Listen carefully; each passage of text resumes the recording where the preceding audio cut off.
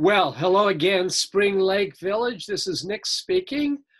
As you know, I had intended to devote the entire month of October to this series of contested presidential elections just in time for the November 3rd election, which is very quickly approaching. But unfortunately, the evacuation, so we had to experience sort of upended the month of October.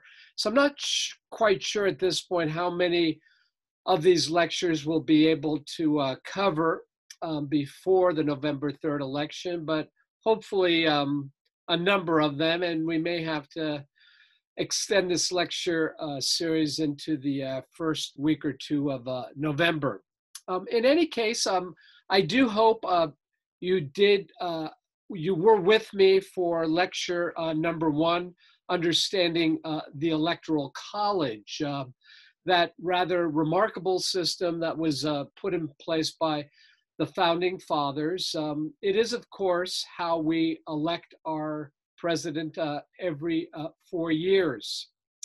So as you well know, many political pundits expect this upcoming election to be very controversial. It may in fact end up being a contested election. We'll just have to see how it plays out on election night and the days thereafter. But you should know that there were some extremely controversial elections in our history, and perhaps the most notable one took place in 1800, the election in which Thomas Jefferson went up against John Adams for the second time. The two were rivals during the 1796 election.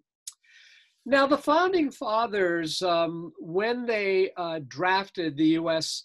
Constitution, had more or less envisioned a presidency as a position above regional and political disputes. They understood that disagreements were inevitable in a democratic republic, but they also saw the president's role as a kind of conciliator who tried to bring people together despite their disagreements. Well, very early on, nothing could be further from the truth, because these elections became very heated. And as you will discover, they were far more fiery, far more politically divisive, far more uglier than anything we have seen in recent years. Even this current election cycle, what has been transpiring between the opposing sides, some of the ugly rhetoric that has erupted between the two sides really pales in comparison to the kind of political diatribes and nastiness that in many ways characterize the very controversial election of 1800. So let's spend the next 30 or 40 minutes then exploring this very divisive election that took place in 1800. So during the late 18th century, already there was a great division within the framework of this very nascent political system that had been devised only a few years earlier. It was described as the baneful effects of political parties. George Washington, more than anything else, deplored political parties and factionalism, competing political groups in government, which he believed to be selfish special interests that would, as he said, would open the door to foreign influence and corruption. So he really very much disapproved of political parties.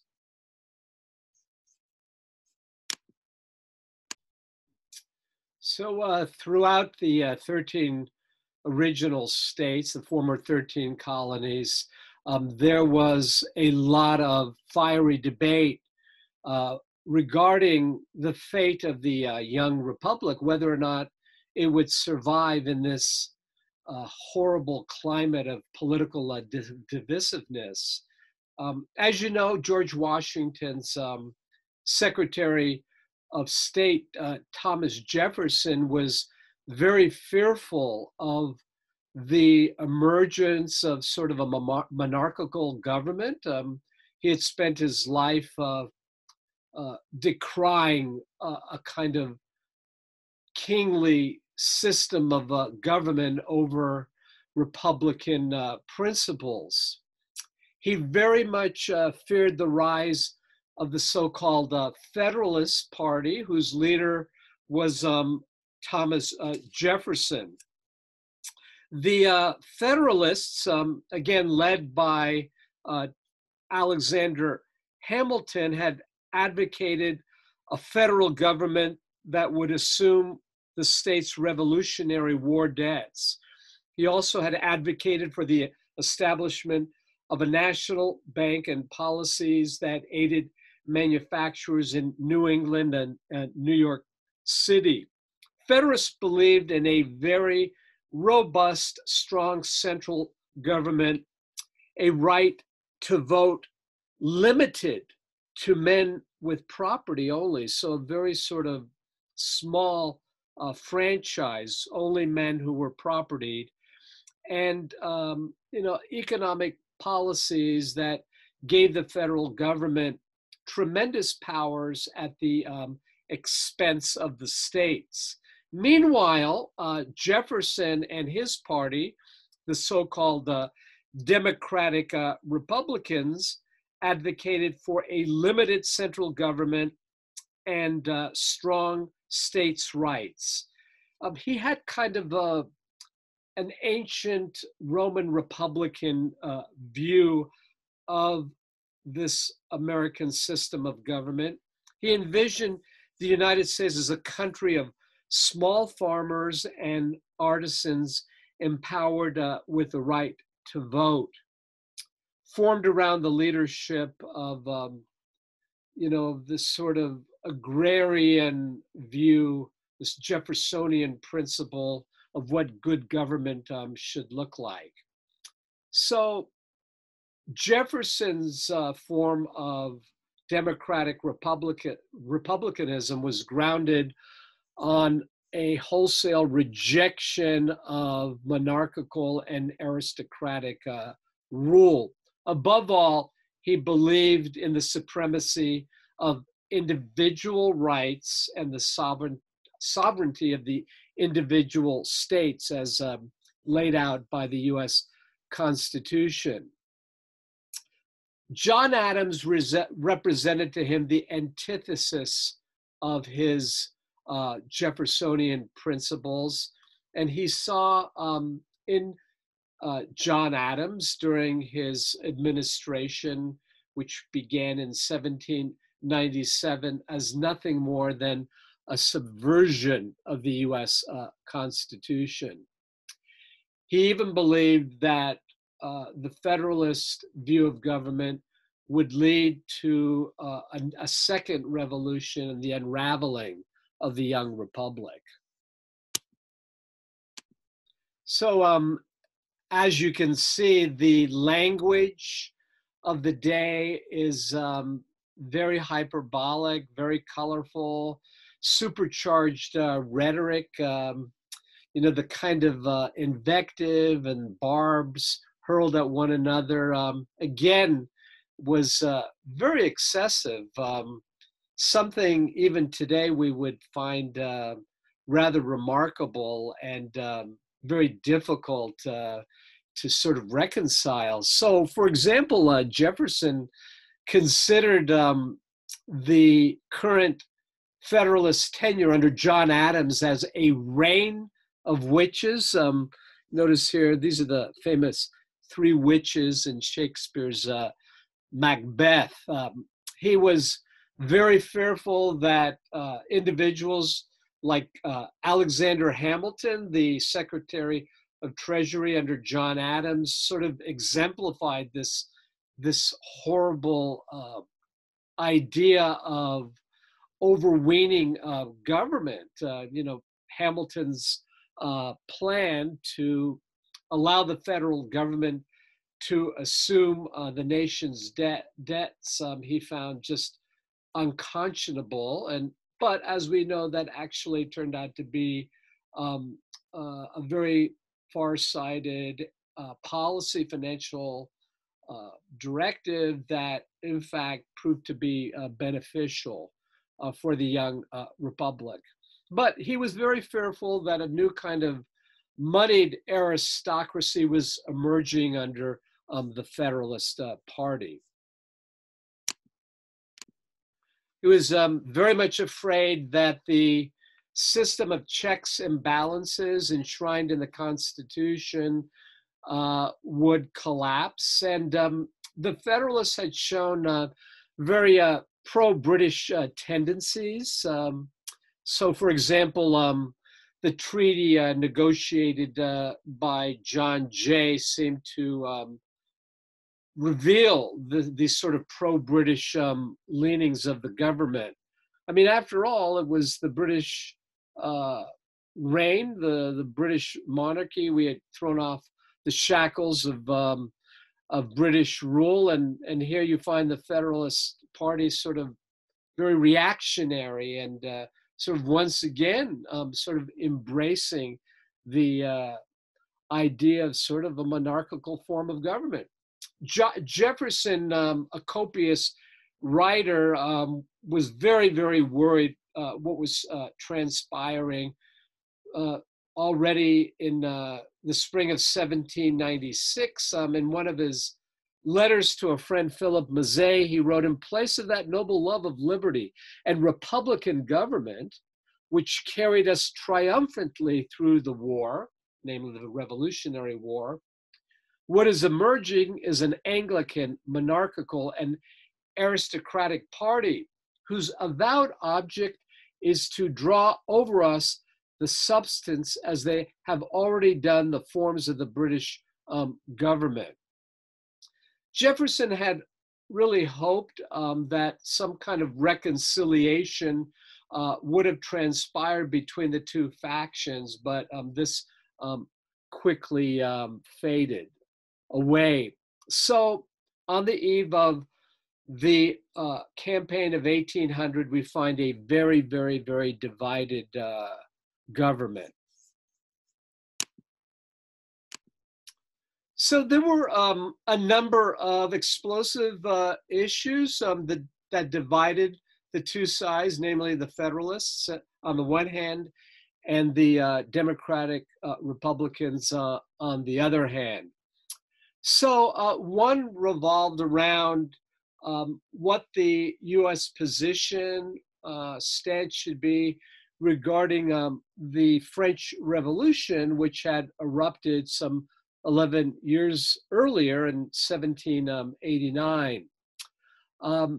There were growing tensions with France, which, of course, France had supported the Americans during the Revolutionary War. So many of the ideas of the Enlightenment that were enshrined in the US Constitution had found birth in the ideals of the French Enlightenment. So Jefferson in particular, who had strong ties with France as minister to France years earlier, was very sympathetic to the French cause. Meanwhile, the Federalists, as I mentioned, favored Britain. The Federalists believed that the trajectory of the French Revolution had gone much too far. It was very radicalized at this point, which was true. And there was sort of an isolationist viewpoint on the part of the Federalists to not become entangled with the power politics of the French Revolution.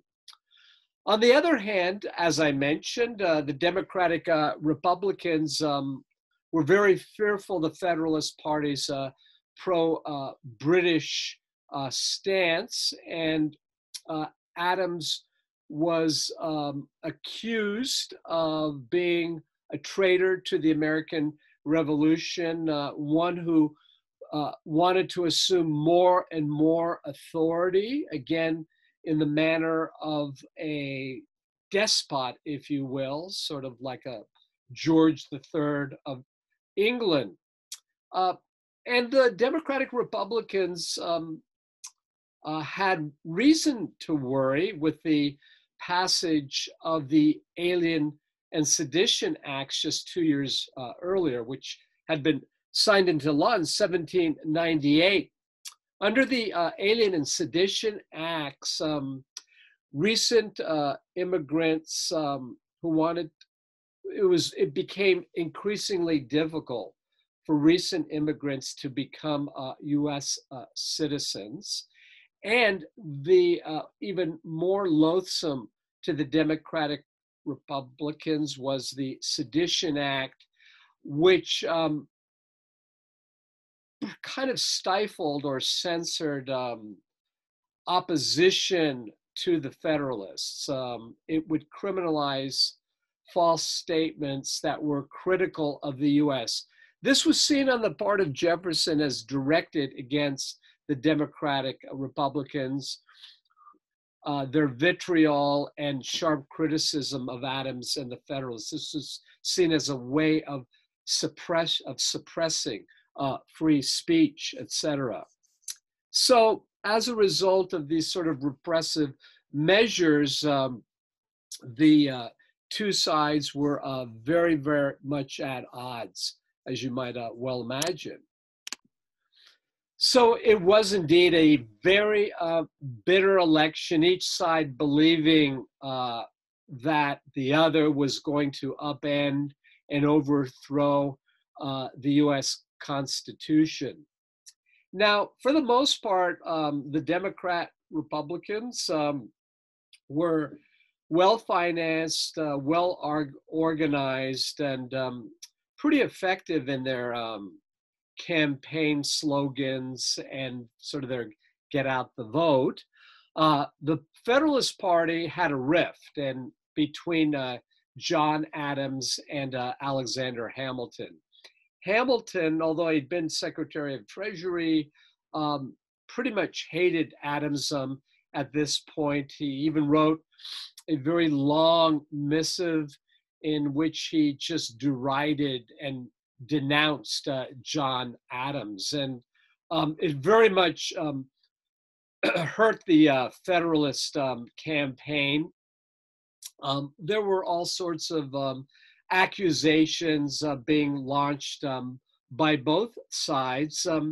One of the sad results, of course, was that John Adams and Thomas Jefferson, these towering figures, these great framers, founding fathers who had at one time been great friends, were now bitter rivals, bitter enemies. Their friendship would not be repaired, or this friendship would not be repaired until many, many years later. So this bitter campaign would be played out in the press. You know, there were all sorts of newspapers, pamphlets, and again, a lot of these surviving primary sources revealed just the anger and the venom on the part of each side. Again, I mean, even though a lot of were kind of repulsed by a lot of the negative campaigning that goes on today, I think again, it really kind of pales in comparison to the kind of just bitter enmity and just very bitter and divisive diatribe and invective that took place during the election of 1800. So in the election of 1800, again, you had two political factions. You had Thomas Jefferson and Aaron Burr, the leaders of the Democratic Republican Party, pitted against the Federalists, John Adams and Charles Pinckney. So Burr was the running mate of Jefferson, Pinckney the running mate of John Adams. Each of these parties, as I mentioned, use just hyperbolic invective and rhetoric against the other. And it even entered into the realm of attacking the religiosity of either opponent. So we find the Federalist and president of Yale, the Reverend Timothy Dwight, just eviscerating Jefferson, calling him an atheist, somebody, if he came to power, we would see a regime whereby we might behold a strumpet personating a goddess on the altars of Jehovah. Now, this is a direct allusion to what was going on in revolutionary France, in which we saw prostitutes being paraded through Notre Dame, the cult of reason, etc. So the Federalists very much feared that a Jeffersonian win would translate into sort of an ugly kind of a French Revolution in America. And again, we know Jefferson was a deist. He did consider himself a Christian, but his idea of God was more based upon sort of a scientific construct that we get with the Age of Enlightenment. Hamilton, meanwhile, was attacking John Adams, even though a Federalist, member of the Federalist Party, on a personal level, as well as politically. And Hamilton believed that Adams in the end would sell out and actually establish some kind of alliance with France, as well as the Democratic Republicans, and even tried at some point to replace Adams with another Federalist leader. Again, he thought Adams was an extreme egotist with a violent temper, and those characteristics of Adams, in fact, were actually quite accurate. And these defects in his personality in no small way would lead to his defeat in the election of 1800. So the Electoral College, as it was divided, had some flaws in it, some weaknesses that would open the door to sort of manipulation in the final vote count. So each of the parties anticipated that the race would be very, very tight, but each of the states was free to determine the time and the method for choosing its electors to the Electoral College. The election itself would last from April until December of 1800.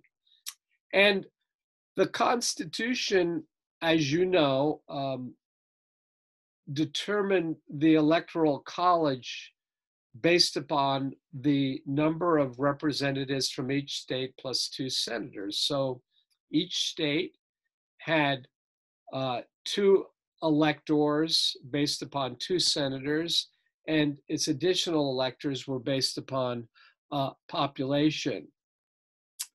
The Electoral College necessarily assumed that each of the states would use a system in which voters in each district would choose the electors. But in fact, the US Constitution did not spell that out. So you have sort of different sort of system for choosing electors, sort of different systems emerging in each of these states. So we find Virginia, New Hampshire, for example, modifying their system of selecting their electors in an effort to favor one candidate. So you also might have a winner-take-all scenario or statewide ballot, or specifying, or each of the state legislatures would pick their electors individually. And a state legislature, therefore, could guarantee that its preferred candidate would receive all of the state's electoral votes. So the electors would cast their ballots in their individual states in early December. And after ballots were cast, Jefferson's Democratic Republicans emerged victorious, but it was close, 73 to 65. One of the key drivers in that result, one of the factors which assured the success of the Democratic Republicans, is that Aaron Burr of New York was successful in obtaining all 12 electoral votes from New York. And Aaron Burr assumed, as a result of his efforts, that he would be selected as vice president. Another important factor was the controversial 3/5 clause to the United States Constitution, in which slaves were given a 3/5 vote in the population count. And as you know, heavy slave population in the southern states. So that gave a decided advantage to the southern states by the addition of the 3/5 clause. In fact, if that clause had not been inserted into the Constitution, John Adams would no doubt have won.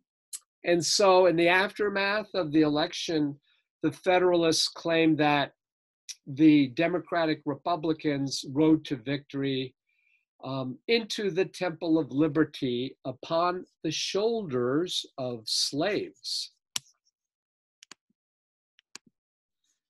So you can see here the breakdown of the electoral votes. So these green states went to Jefferson and Burr. You can see the electoral count number. Notice Pennsylvania is split.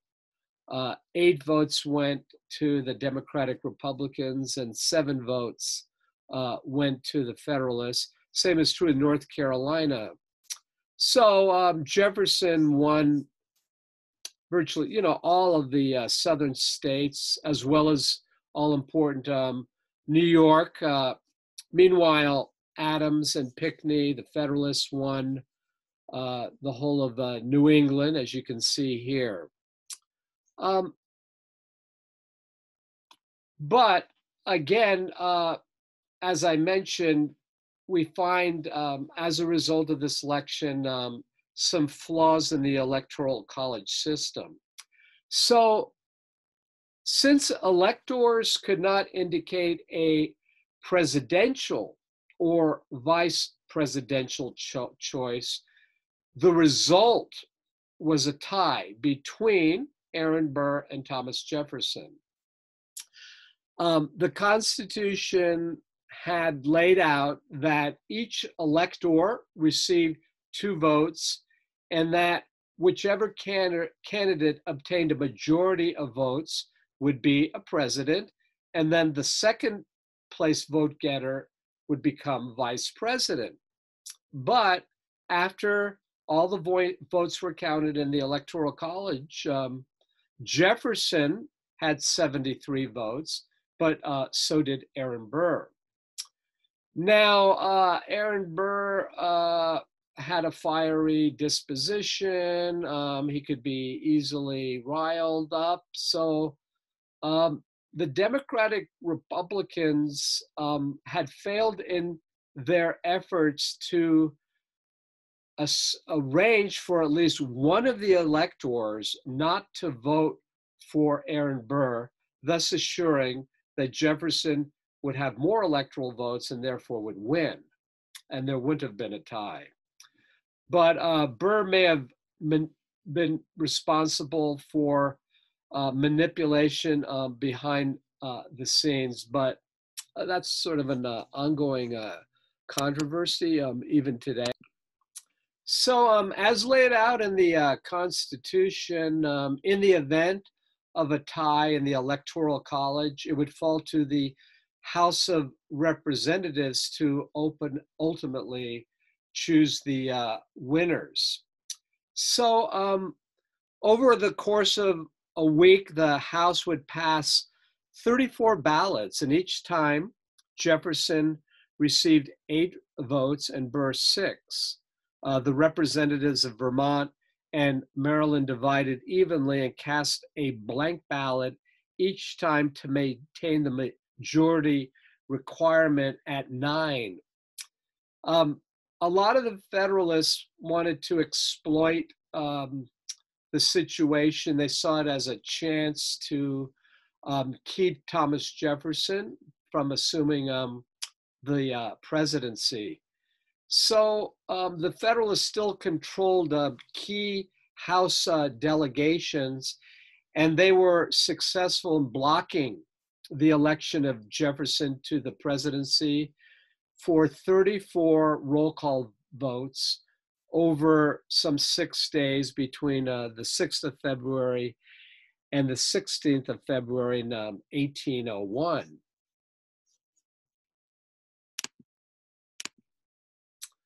So the Democratic Republicans were very fearful that the Federalists would steal the election from them and be successful in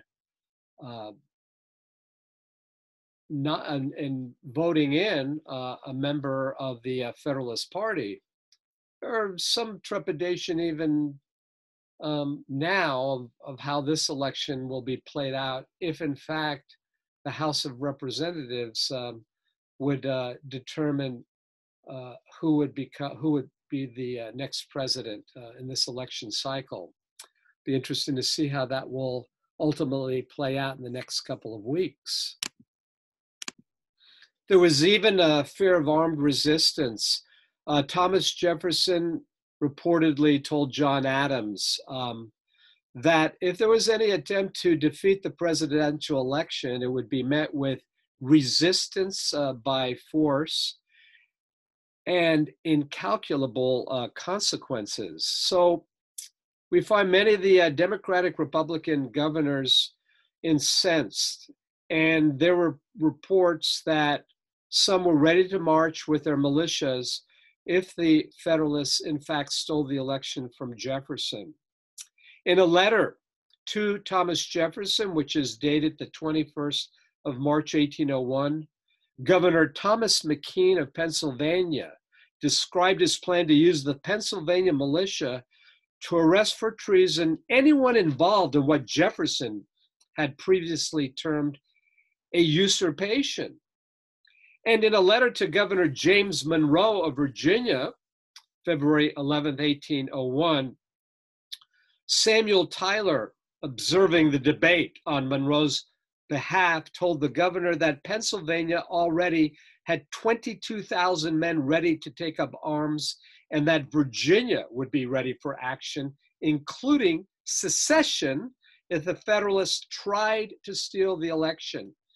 In response to such rumors, the Washington Federalists openly boasted that any effort by Republicans to use force against the Constitution would be met by 60,000 trained militiamen from Massachusetts who could easily defeat the untrained mob from Pennsylvania and Virginians practicing military maneuvers with corn stalks.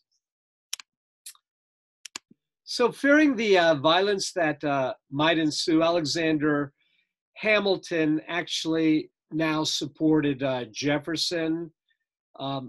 So even though he was not a big friend of Jefferson, he had a lot of distrust of Jefferson, labeled him even a contemptible hypocrite. He didn't think a Jeffersonian government would undermine the government and adopt, as he called it, a violent system.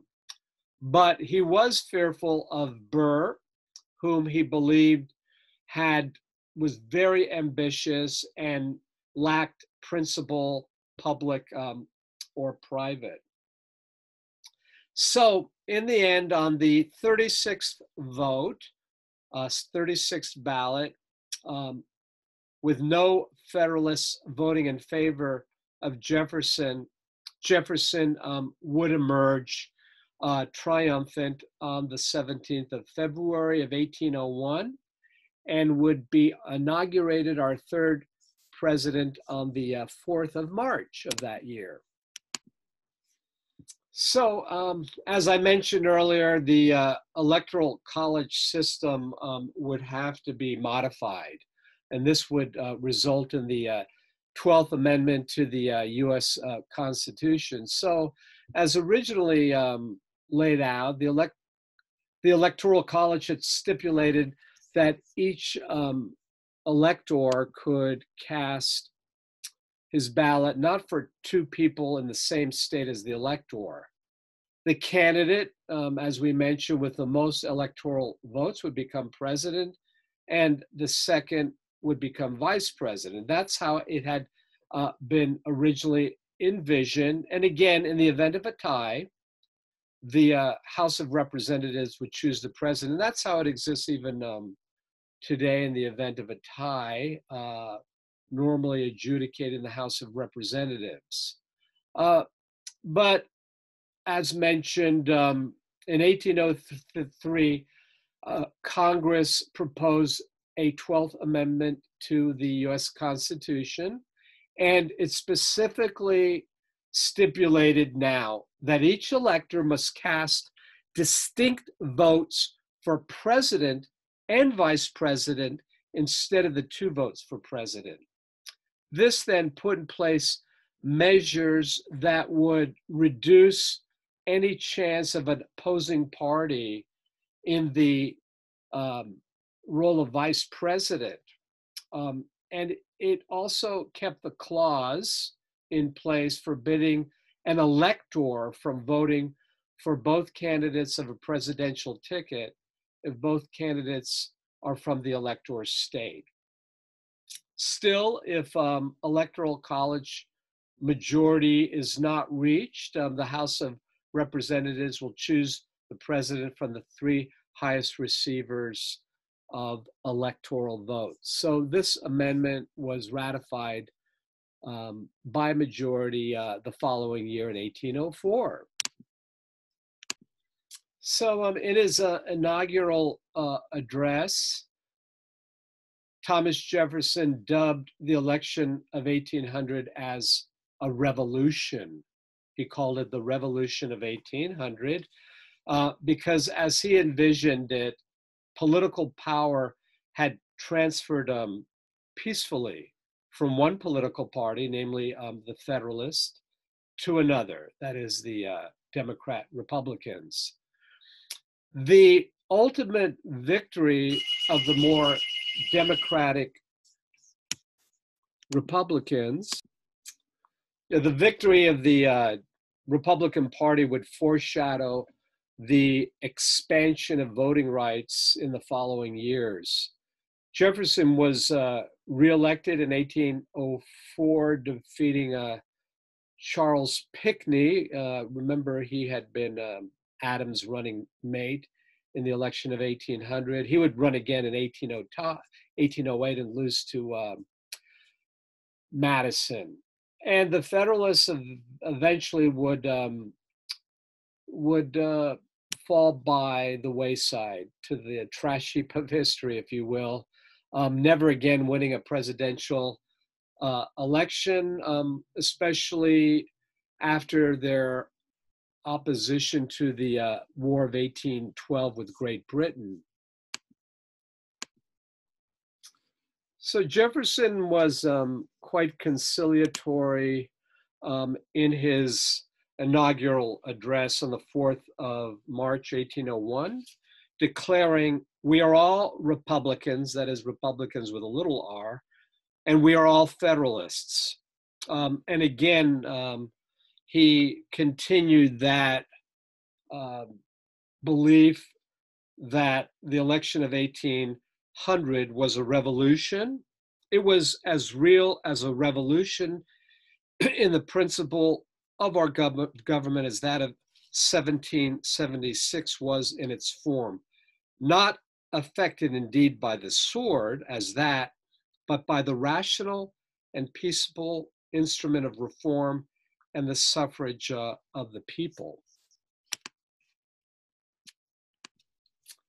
So again, even though the Federalist Party would eventually die out, a number of its most famous ideas and policies of how government should be organized, especially regarding a central, robust federal government, centralized government, these still lived on. The idea of financial credit for the to assure the stability of the United States, the idea of a national bank, these kind of rights that were not enumerated in the U.S. Constitution over time were embraced and, of course, live on even today. As you know, Aaron Burr became aware of the behind the scenes power politicking on the part of Hamilton, and the two would meet on a fateful day in 1804 when Aaron Burr challenged Alexander Hamilton to a gun duel. As you know, Burr shot Hamilton. It was a fatal blow. He died the following day from that wound. Meanwhile, John Adams returned to Boston after losing the 1800 election, and he would not run for office again. I mentioned earlier that these two great figures had been friends during the early years of the Republic, very close friends, great intellectuals, but that election had very much split them apart. Happily, they renewed their friendship, especially, epistle writing. They wrote a lot of letters to one another, and a friendship was once again reestablished.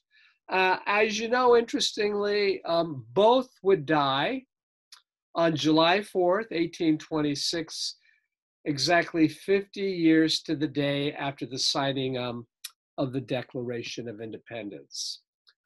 So very interesting how contentious the election of 1800 really was. And next week, we'll explore another very controversial election, the election of 1824.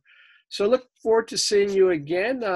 Take care until we meet again. So bye for now.